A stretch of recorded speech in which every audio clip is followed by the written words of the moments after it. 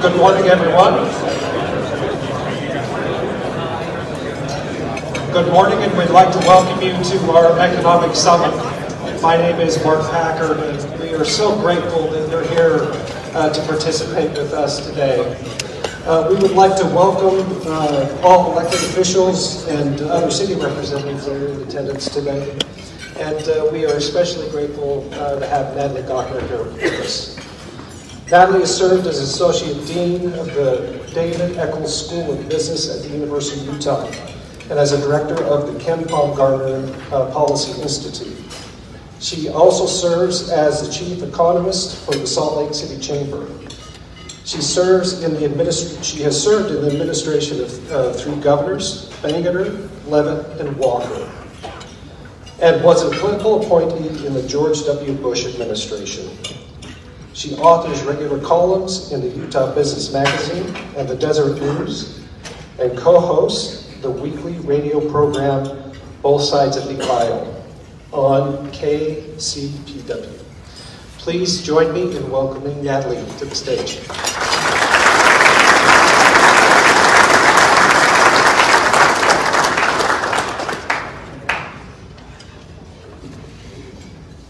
Good morning, everybody. Wonderful to join you today. I made the drive I live in Murray, and I got to tell you, I was nervous as I came further south that I would hit blizzard conditions, and it turned out that it was nicer in Utah County, and somehow every time I come to Utah County, it's nicer than in Salt Lake County, so what's up with that? I was chatting with Mark and Matt Packard here, just getting ready for this, and you know, they have this saying that don't bury the lead. Tell someone right up front what you're here to share with them. And there's a lot of things to cover and talk about this very uncertain, intriguing time. But I will tell you that there is no better state to be in right now than the state of Utah, and there's really no better county to be in than Utah County. And I'm going to show you some of that data as we walk through. I made a presentation following these main points. I'm going to start out by showing you a risk matrix. These are very uncertain times. I'm going to make the case that it's very different here in Utah, and that we are a contrast to other states. I'm going to talk about Utah's second largest county, Utah County, and some of the significant growth and favorable conditions that are here. I'm going to talk about a serious challenge we face in housing, and then kind of think about what's next. So I hope that sounds good to you.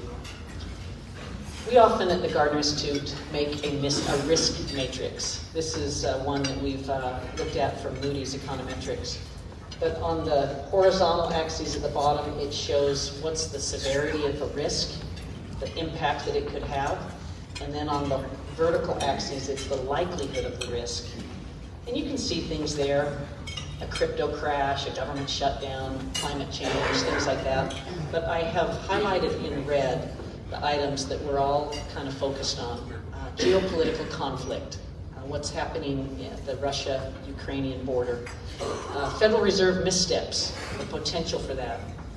If this pandemic, which is on the downside, were to have intensification that we're not expecting. And could all of these lead to some sort of financial market sell-off?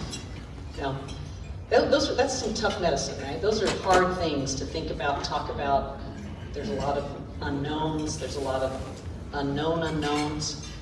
But I couldn't help, as I was pulling this together, to just want to pause for a minute and think about the serious geopolitical challenge that faces our world right now. This is a Russian armored vehicle on a highway in Crimea in mid-January. And you know, you can just kind of see it's a highway, it's part of commerce, it's activity, and then you see this stretch of armored vehicles. Just imagine how that feels. There's 190,000 troops at the border. That's about 70% of the Russian ground troop military.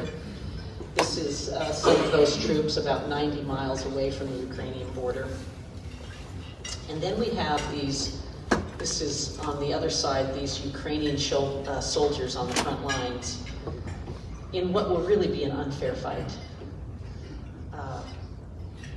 You can have a lot of opinions about our country's response to this, about the EU's response, the UK's response, but I think what we can all agree upon is that this is a very explosive situation. The potential for oil prices to spike, the potential for commodity prices to spike, the human suffering, death that will occur because of something like this. As you know, our country has taken measures to, put out sanctions, and they're doing something very carefully here, right? Rather than just throwing out the most extreme sanctions, they're doing it in a process. And so yesterday it was freezing assets. It was taking some of the more wealthier families in Russia and clamping down on their assets. It was clamping down on foreign debt and different things that start to hurt the country. But our country, make no mistake, will have more and more serious sanctions to come.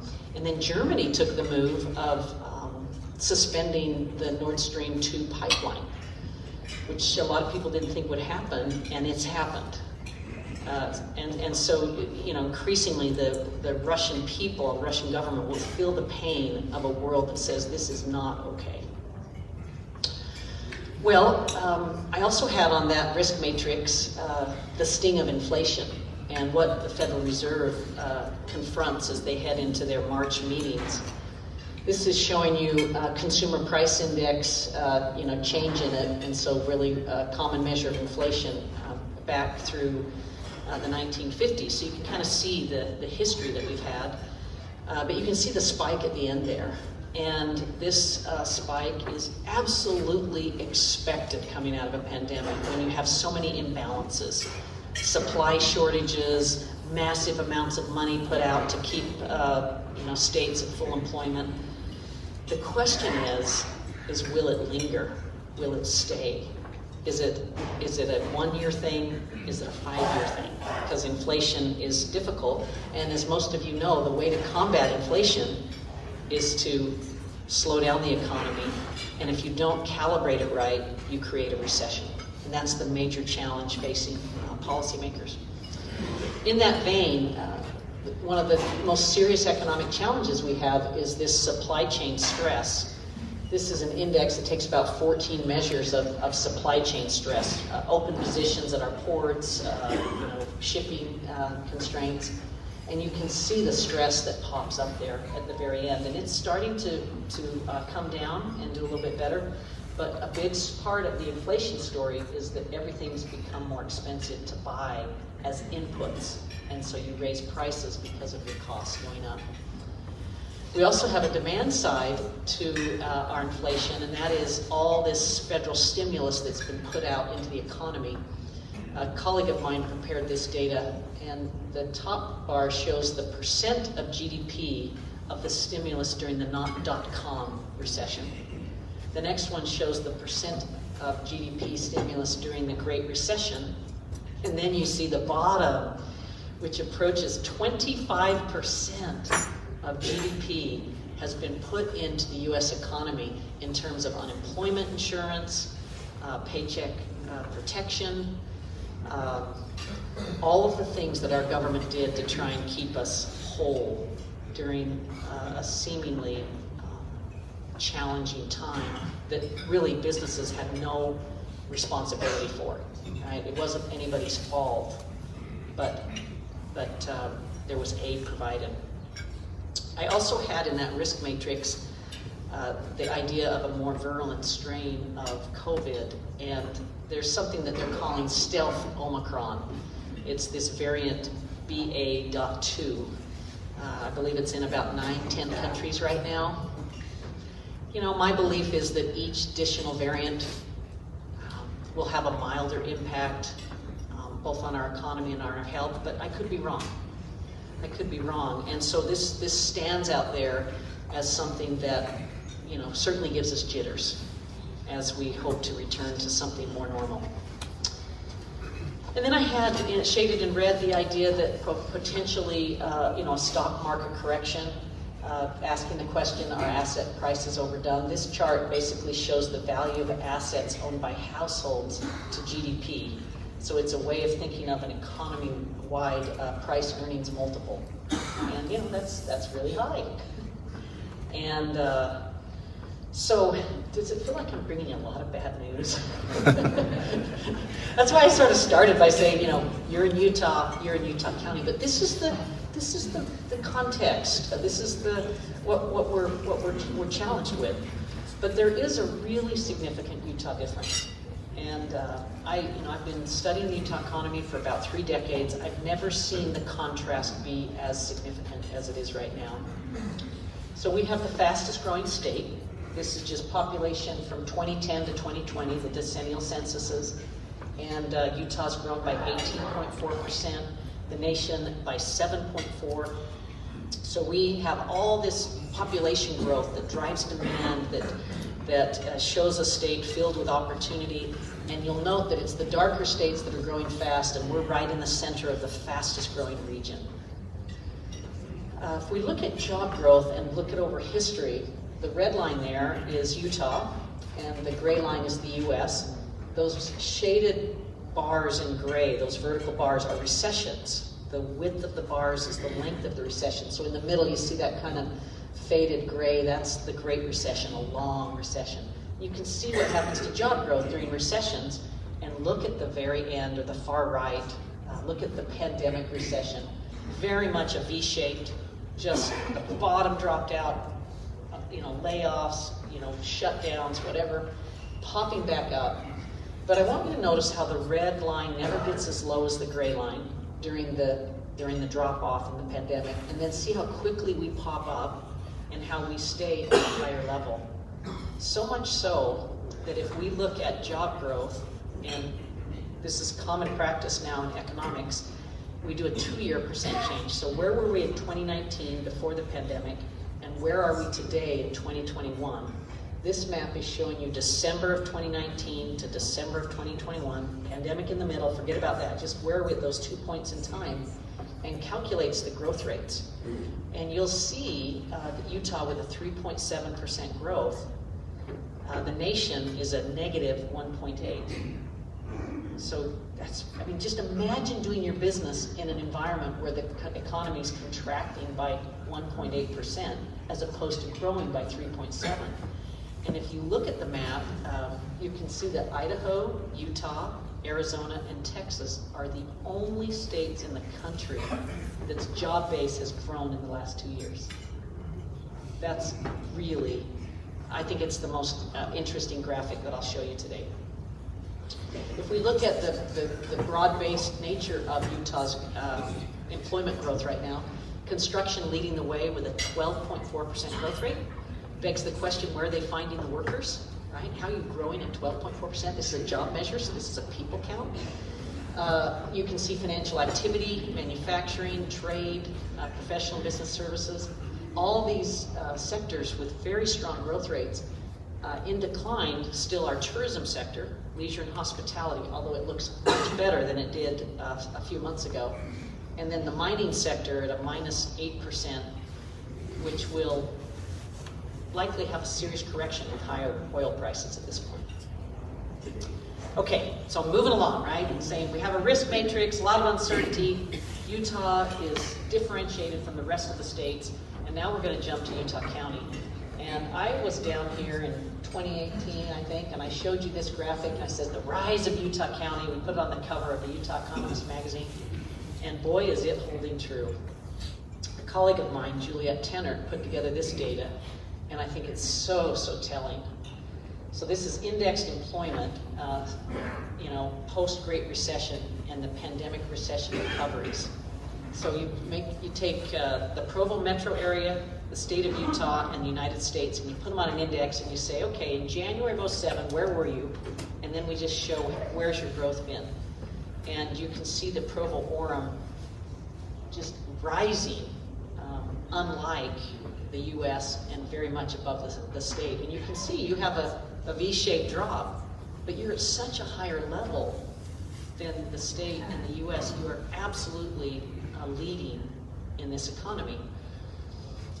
This is a little dated, but it was the best data I had at the moment to show you that we pride ourselves in Utah with having the fastest growing economy. We are not the fastest growing economy without the Provo-Orem Metro. That's how significant your growth is. And I had some fun here and put it in blue just to make you all feel a little better. But you see that, right? This is for a period of time, August 19 to August of 2021, so the 2-year again. We have the fastest growth, but if we pull out the Provo-Orem, we drop to number 2. Another way to look at it, here is the 2-year growth rates for the U.S., the state of Utah, and our 4 big metro counties. And look, I got you in blue again, but look at Utah County.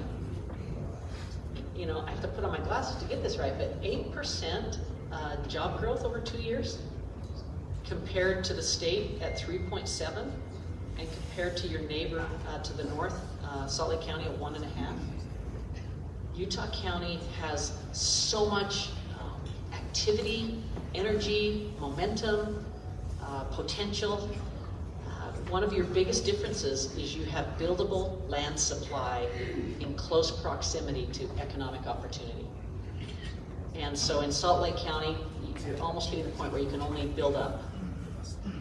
And in Utah County, you've got green fields to grow in. It makes a huge difference.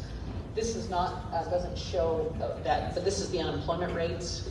And you can just see how you're able to sustain very high job growth with a very low unemployment rate. If we look at Utah County's demographics and population change, here I've done a switcheroo on you. I put you back to red. But 30%, a third of the state's growth last year came in this county. Salt Lake County had 16%. So you're contributing, you know, twice as much in share as the state's largest county. And in these two maps, on the left, you're seeing the absolute change in population, and on the right, you're seeing the percent change. So let me have you focus on the right, and I'll just call out a couple of things here. The fastest growing county last year was Iron County, where Cedar City is. So that's kind of far away. But the second fastest growing county would put you right, well, you have what's going on in Southwest, but when you come up north, Tooele County, Wasatch County, and Utah County are the dominant growth areas. And I want to highlight the Heber Valley for just a minute. Wasatch County was, it grew by about 50% between the censuses. Just imagine that in 10 years to hit about 48% growth. It's no mystery to me that that growth is very much related to Utah County and the close proximity to the economic engine that is the county. So I just find the growth that you're experiencing super interesting. Now, I'm going to have some fun here for just a minute thinking about central bank, because it's got the term central, right? And we do this thing in demographics where we measure the population center of the state. So you have to think of a rigid plane, flat rigid plane that's balancing. And if everybody in the state weighed the same, where would it balance?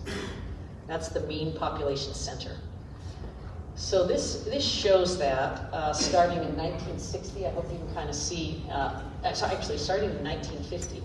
In 1950, it was in the Draper portion of Utah County near Suncrest Drive.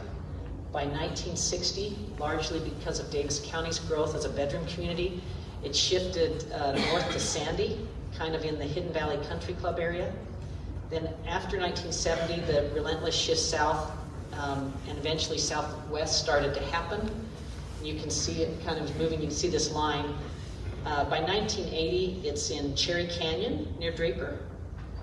And today, it's in the Harvest Hills area of Saratoga Springs.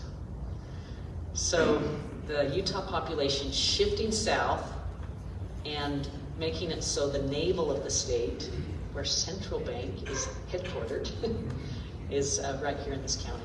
So I just thought you'd find that interesting. Okay, well, so now we've also got some challenges. So lots of challenges in the global context, the national context. Utah has significant tailwinds relative to other states. Utah County also has these significant tailwinds. But we have this challenge I'm going to say that one more time. We have this challenge in Utah that's associated with housing, and my colleague Dayan Eskich took this photograph that shows the incredible amount of construction occurring, and I showed you that in the job growth. Then we have homelessness, and then this interesting sign here that says, "We buy houses, cash." And it's this dynamic, right, of record building, record permits, socioeconomic divides, a large homeless population, and the idea of speculation starting to happen in our state housing market in a more significant way. So here's the quarterly increase, year-over-quarterly increase in housing prices, and you can see Utah and Idaho showing up there, Idaho with the highest over this time period, but Utah the second fastest increase. If we just isolate Utah and look at it over time, you see this really stunning price appreciation. Look at the tail end there with a 28.3% year-over-quarterly percent change for the most recent data. Unsustainable, record level, and as you know, the place where it's really difficult is for the new homeowners who want to enter into ownership. We have a whole cohort of Utahns that are not able to break in to this very expensive housing market, and they will feel the effects of not having home ownership by delaying that. They won't be accumulating wealth, and it will definitely affect their wealth accumulation as a cohort. So that's super concerning. If we look at housing prices in 2021 by county, I've got Utah County in blue there, but a 26.8% jump, the highest of the metro counties. And we don't want to just look at housing prices. We want to look at other measures that show the tightness of the market. But this is the median days on the market of residential units in our state. You can see it got as low as 5 days. It's now hovering around 10 days. But if you put a home on the market, you list it, it will sell within 10 days at this point, showing a super tight and in so many ways stressed market. And it's not just home ownership, it affects rent. So this is the rent in the Wasatch Front, major metro counties. And here you can see Utah County. It's the gray in this chart, but it's the highest one with a 16.8% annual percent change in the average rental rate.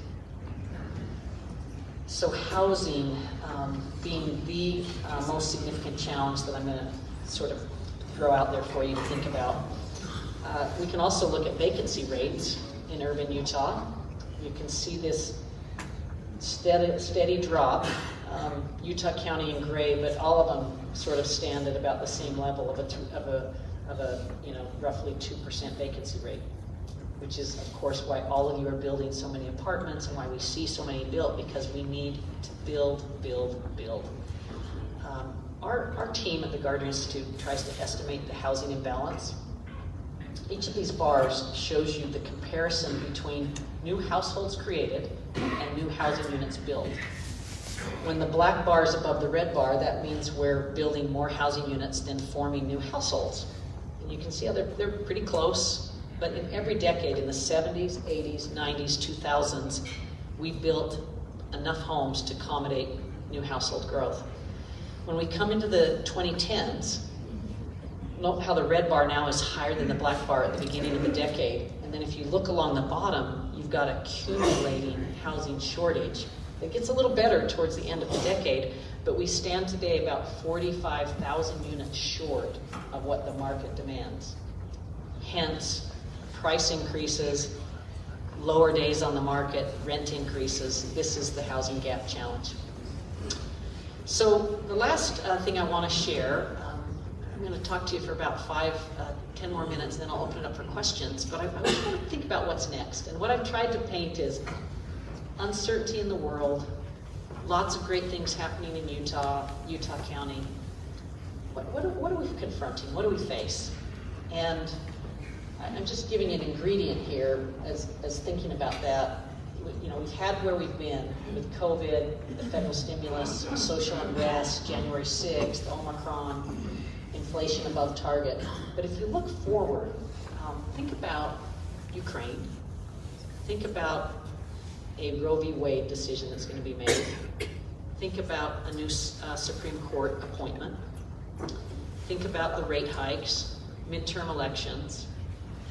What is it we don't know about? A black swan.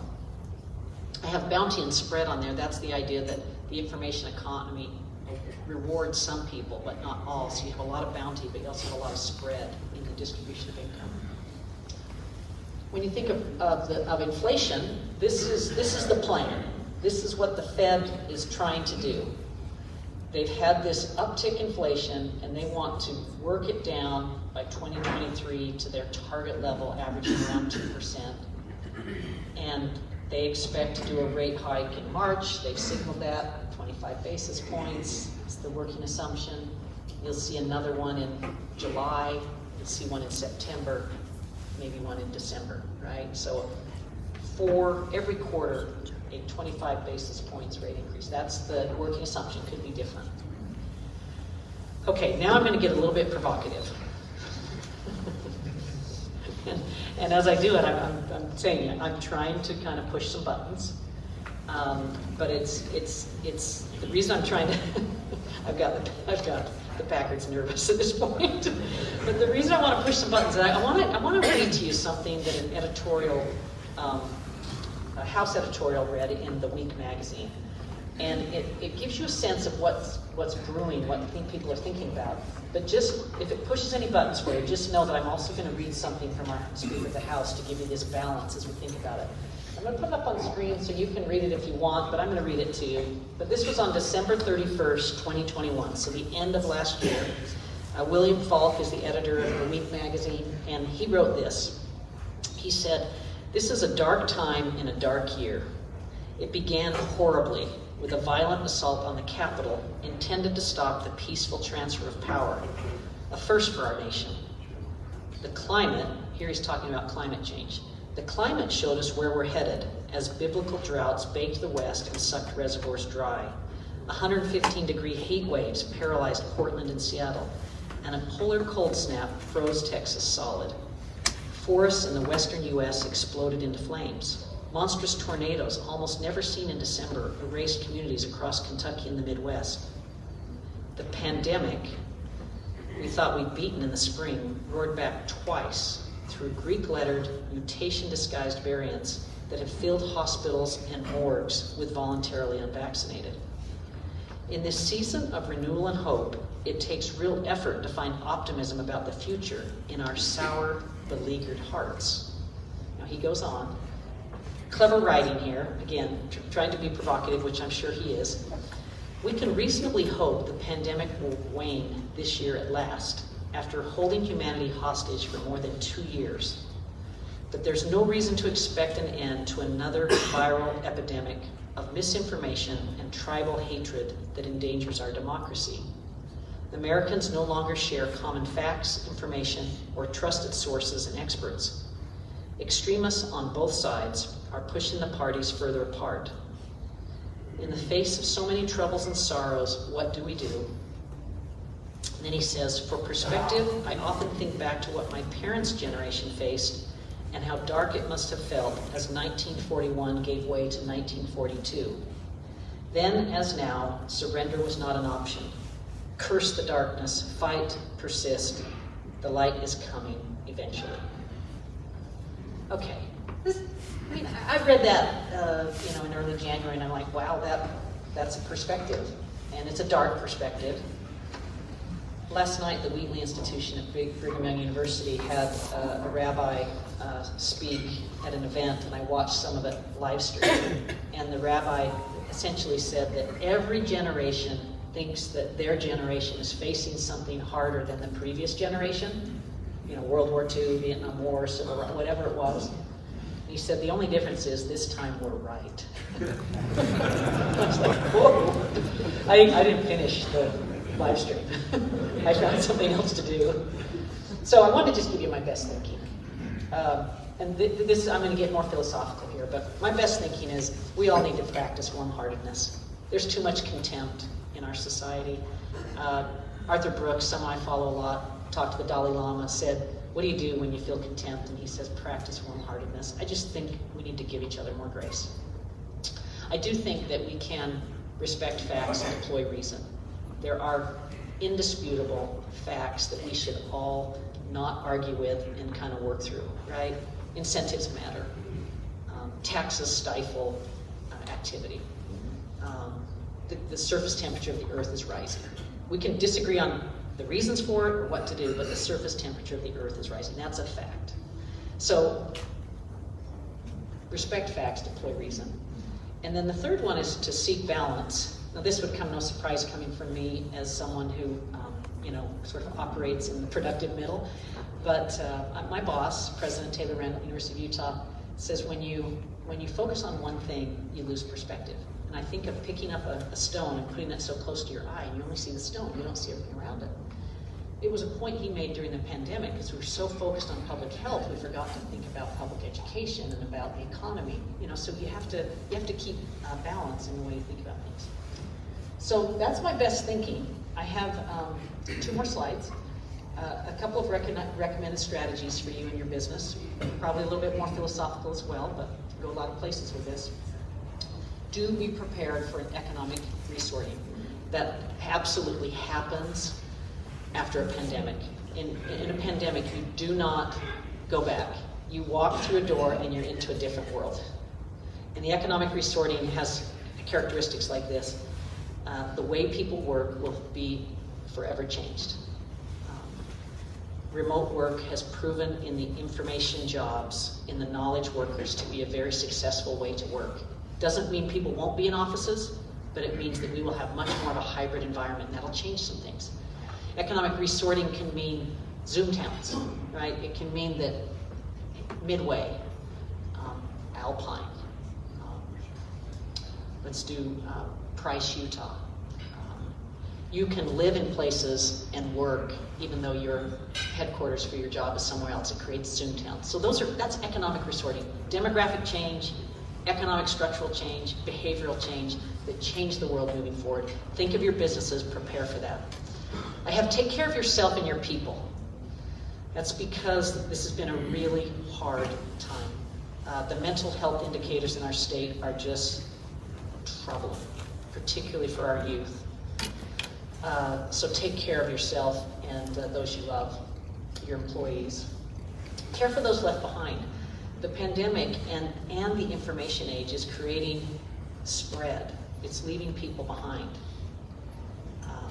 If you don't have a post-secondary degree in the trades, in a four-year degree program, this economy will leave you behind. And so we need to care for those left behind. It means reinventing our welfare system. It means changing things. And then invest in institutions. This is this idea that you can't just continually fray the Supreme Court, higher education,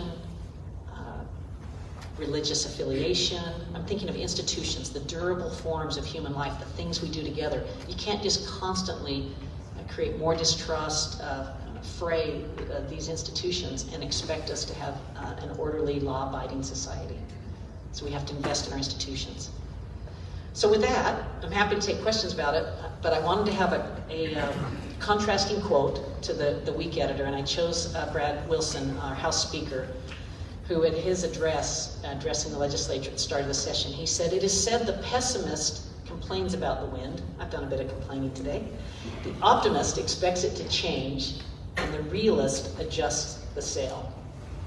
With deliberation, with cooperation, and with determination, we can create a future we all want. Let's be bold as we chart the Utah way forward. So the weak guy said, "Oh, eventually we'll see the light." Speaker Wilson says, "We're bold, we create our future, onward." So with that, I hope I've created enough stimulating things to think about. Seth has got a microphone. There's some other microphones here, but I am going to be bold and take about 20 minutes of your questions. And it's really daunting when you have a crowd like this that can hit you with anything, but I'll do my very best. So, who's got a question? We have 2 microphones, one over there. Just raise your hand if you have a question and we'll deliver the mic. By the way, these slides And this video will be posted to our website later today. So with this unprecedented government spending, what's our deficit as a percentage of GDP, and what's the impact to our economy from that? Yeah, well, it's too high. And as you know, there's both debt related to GDP and deficit related to GDP. And then there's different ways of measuring publicly held debt and whatnot. But here's how I think about it. We made a big mistake during the longest expansion in our nation's history to not bring our debt down. We were expanding. We just have come through that longest expansion. And during that expansion, we continued to grow our debt. And that was a big mistake. So now we have a once in 100-year type crisis, and we've got to care for our people. So we borrow a lot more money. So now we're in a situation where we have to go take care of it. Now, some people, reasonable people disagree on this, but I'm in the camp of we need to do both spending and tax changes to get on top of our debt. I like to think of it like termites in a house, right? The debt is just doing its thing. And eventually you pay a very dear price. And as interest rates rise and our payment on the debt rises, we crowd out other important spending for our nation. I think we should reform Social Security. I think we should reform Medicare. I think we should reform Medicaid, so our entitlements, and also find ways to not put all of this spending on our children, all the payback on our children. So big problem. We need to do something on it. Hi, sir. Hi, good morning. Thank you for your presentation. You bet. My name is Marlon Lindsay. I'm founder and CEO of 21st Ed. Question for you. I noticed that in the Utah recovery, the tech sector is not highlighted. And with Silicon Slopes booming and folks just moving to the state for technology, what role is that playing in the recovery? And in general, what role does the tech sector play in the Utah economy? Yeah, thank you, Marlon, for the question. I'm so glad you brought that up because it should have been emphasized more. And one of the reasons it's not really apparent is the tech sector crosses so many industries. So if I show my chart of our broad-based expansion, you'll see manufacturing doing well. Some of that's tech. You'll see financial services doing well. FinTech, right? You'll see some of that. And so it doesn't neatly, in the information age, tech does not fall neatly into our traditional industry characterizations.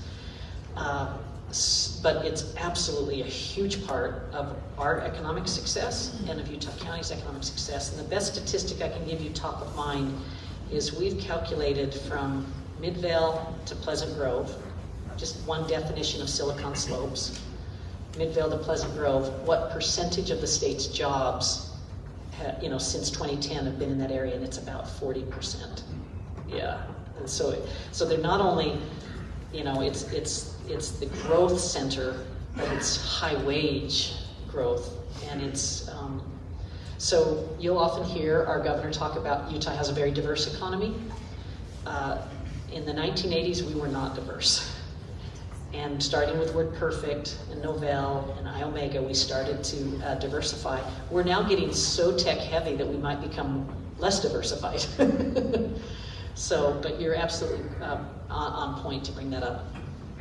Okay, probably let's go over here. Anyone?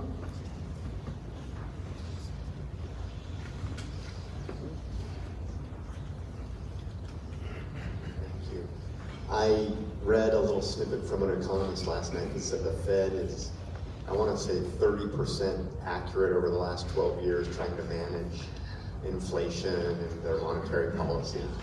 So what thoughts do you have on what's really going to happen with inflation and what the Fed is doing and how that may or may not work? And then what could we do in our industry or here in this county to try to prepare for and work through the inflation that's coming, and I think here to stay for a while? Yeah. So this is where I go when I think about inflation. I think about what are the causes. And then I want to go think about each of those causes. So let's do the supply side first. So you have, a broken supply chain that has made all of the inputs more expensive, and that causes you to raise prices. The supply chain will be fixed. There's too much money to be made in fixing it. We will figure that out. Now, you might remember if I showed you inflation did this and then it came back down after Delta and then it took off again after Omicron. And Omicron hit Southeast Asia really hard, and much of our supply chain originates in Southeast Asia. And so if you can keep the pandemic under control and you don't have shut down factories again and people are healthy and they're going to work and different things, and then supply and demand fixes the supply chain, we'll take care of the supply side. So now we go to the demand side. That's where you're putting money out and stimulating demand. Boy, this one's varied or complex. We have pent-up demand, because during the pandemic we didn't get to do things, so we want to go travel and things. That pops prices up. We have excess savings. Central bank will know that their deposits are way up. It's consistent in all of the banking sector. People didn't have things to spend, they've saved, so now they got to spend down their excess savings. And then you have, until very recently, we have the stock market's done very well, so you have this wealth effect. And then stimulus. Then you have the stimulus, 25% of GDP. Arguably, a lot more stimulus than the state of Utah needed. Look at our economic numbers. But if you look at the rest of the country, you can make a reasonable argument that the employment situation was dire and they needed help, at least in some areas. So are those temporary? Well, excess savings will be spent, pent-up demand will be spent, eventually the stimulus gets spent. The question is how much of it gets embedded in what they'll call a wage price spiral, where it gets embedded in wages, so there's a lot of demand for things, so prices rise and it spirals. The Fed knows these things extremely well. They're the best in the world at figuring this out, but even though they're the best in the world, they don't have a great track record. So, my best guess, and this is what the state economists are forecasting, I actually do think we get it under control, but that doesn't happen until 2023. We'll have another year of high inflation. And the big risk is as they try to get under control, do they create a recession? And that's a reasonable thing to worry about. But the mainstream opinion is we'll get these rate increases and they will figure out how to land this plane and how to combat inflation. But there's a 30–40% chance that they don't get it right. You make a point it could be higher. Sorry, I can't do any better than that. I hope it helps you though, just thinking through the components. One over here and then second right here. Okay. My question, is how much of a recession do you think is kind of based on public opinion and people's view of the world and world affairs versus macroeconomic factors that are truly out of our control? If that kind of question. I feel like the attitude in Utah County is very bullish and very positive, and how much of that could beat wars and things like that that could cause recession? Right, yeah, great question. The Utah legislature did something interesting. When the pandemic hit, we know we have a consumer-based economy, and they wanted to know what's in the minds of consumers, and we had no tool to understand consumer sentiment. You'll always hear about consumer confidence at the national level, the Michigan survey, different things, but we didn't have it for Utah. And so you know what the legislature did? They funded a consumer confidence survey, which our state now does every single month. We have now 13 months of data. And I think your question is spot on. Like if I'm trying to do my business forecast, I absolutely want to know what's going on in the minds of consumers. And what we find, so what our state does is the University of Michigan has the Michigan Consumer Sentiment Survey. It's the standard. So now our state replicates the exact same questions, but for Utah, and does it at the same time, in the middle of the month, publishes it about the same time, and you can see the US and US. What does it tell you?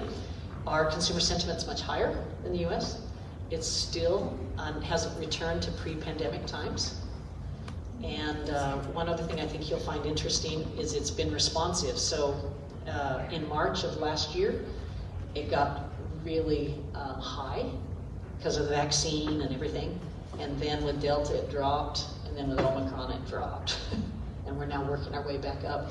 If you want to see that data, if you go to gardner.utah.edu, that's the website of the institute I lead, under the survey research, you'll see a link to the Utah Consumer Sentiment Survey. So super important and something we ought to be looking at, and it does, it can be self-fulfilling. You still have to deploy facts and reason, but it's very important. There's a reason President Biden has been telling us for weeks that this was going to happen, and that he said that the target's Kiev, and that he's saying that oil prices are going to rise. He's inoculating us with the bad news that's coming because he's trying to affect consumer sentiment. Howard? Yeah, I was a little surprised to see the energy price shock where you have it on your risk chart. Okay. Oh, do you think it should be higher? Well, given its relationship to all those other things, I'd love your thoughts on. Yeah, you know what, Howard? I'm just going to yield to you. You're right. It should change. I made that risk matrix before, like 2 weeks ago, and last night I moved the geopolitical up, and I should have moved the oil price, because here's what happens. The oil price, as you know, is very visible to the American consumer. And so it affects confidence. Now, we're an energy state. This is part of the magic of a diverse economy. Not every state, there's probably only 10, 12 states that can say they're an energy state. We are. When oil prices rise, it helps us. So it's complicated that way. And I'm waiting to ask someone, but I think copper prices are gonna rise, you know, and silver. And some of these things will rise because of these sanctions, and might be good for Utah.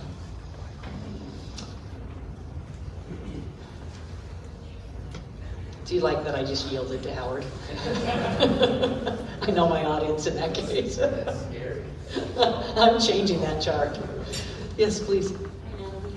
So my question's about our #1 challenge in Utah, which is our housing shortage, and the gap where you said we need 45,000 new home units to catch up with the demand. So my question is, can we continue to just grow out to areas that are undeveloped, like to the south and to the west of Utah County, like Saratoga Springs and Payson? Or will we need to maybe be a little bit like Salt Lake County, where they've kind of built out horizontally and they've started to build higher with more density upwards? And if so, what's the balance between responsibility of what cities are supposed to be doing versus the state? Because we're seeing that in cities, the state legislature putting on requirements of density across the state. Mm-hmm. Okay, you all heard that question. That is a really tough one. And I guess I would just respond by saying that from an economic point of view, we need supply. We need housing units built. Related to that is the regulatory burden that falls on builders to try and meet that demand. And the state legislature, I shouldn't speak for them, but as an observer, what I observe is that they know this is a state issue that is very much controlled by local land use planning. And they want to do everything they can to make sure that local government helps solve the problem and is not part of the problem. So they incentivize things, they penalize things, they change things, but I have a really strong conviction that if we don't meet housing demand, something will give. And in our state, it's typically the legislature will weigh in. Now, one other way to think about that is that I don't think it's reasonable to think that we can be a 3.4 million strong state and feel like we're a 1.5 million state. Like our expectations about housing and the way we live and the way we get around must change as we grow. I'll give you a factoid that you'll find interesting. The state of Utah is now the 30th largest state in the country. For my entire career, we were 34th. And it wasn't until the 2020 census that we became 30th. We jumped 4 states. If you take 50 states and divide them into thirds, you know, large states, medium-sized, and small, we're in the medium-sized state category now. That's not how we think of ourselves. We think of ourselves as a small western interior state, but we are 30th. Do you know that the state of Utah, racially and ethnically, is more diverse than the state of Ohio? More diverse than Missouri? More diverse than Michigan? No, not Michigan. Minnesota, Wisconsin? That really surprises people. But we are diverse, urban, rapidly growing, changing in front of our eyes, and so those housing pressures are very real, and local government and the tension with the state will continue to rise, in my judgment. Those of you that are in local government, thanks for your service. Yeah, I have a question. I don't know a whole lot about the cryptocurrency, but based on the Super Bowl, I feel like I need to know more. But with that, I just want to kind of know what it is, basically, and how it could positively influence or negatively influence the economy going forward.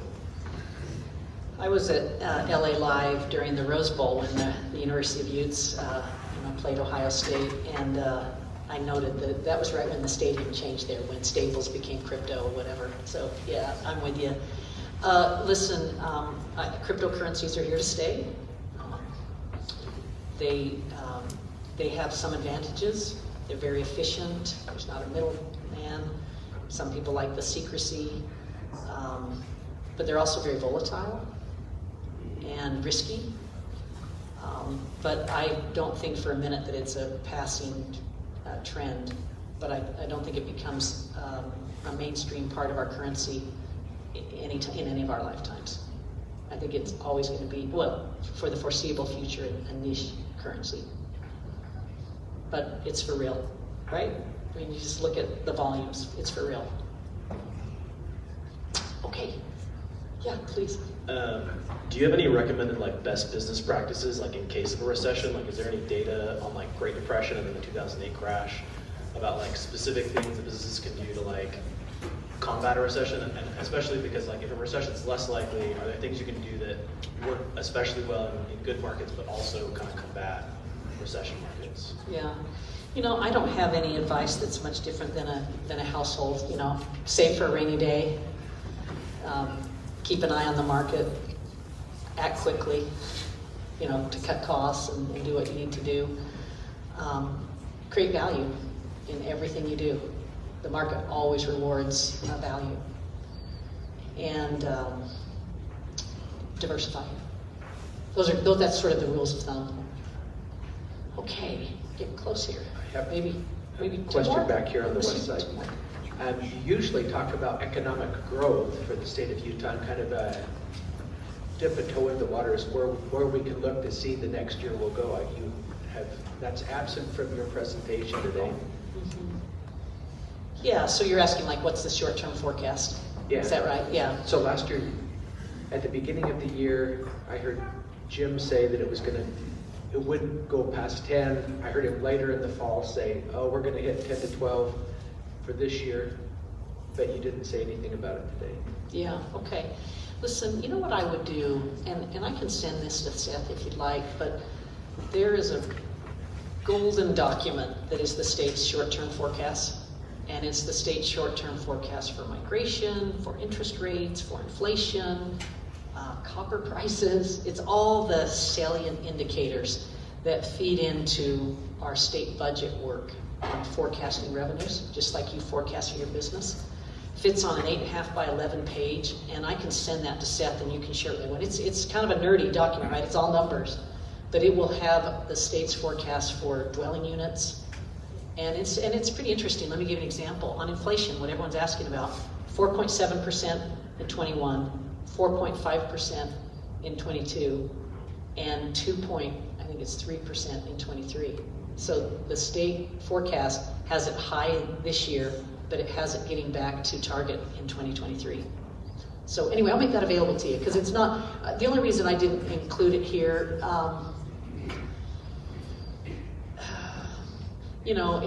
if you put it in words, We had an amazing 2021. I don't know if I didn't emphasize that enough, but we created over 70,000 jobs in the Utah economy. We had to get 20,000 to get back to where we were, and then we went ahead and created 50,000 more. So it was really a banner year in 2021. And as we go into 2022, the forecast is for a strong year, but with significant risks. Okay, let's do one more.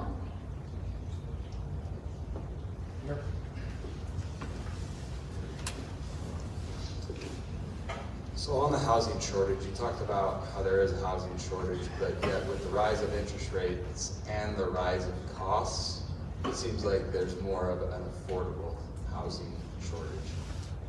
Can you talk about a way to combat the rise in interest rates as well as the rise in costs, and yet still make things affordable? Yeah.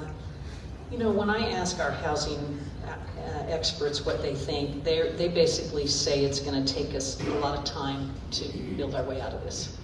And they even use a decade. Now, it depends on the market and, you know, the sub-markets and whatnot, but we have a significant gap. And it is most acute on the new home buyer price level. So what do we do about it? The state is investing significantly in housing preservation. They're doing what they can to strengthen the Olene Walker Housing Trust Fund. So they're really focused on the lower income housing needs in our state. I think that the rising interest rates are a given. Like, that's not something we're going to change.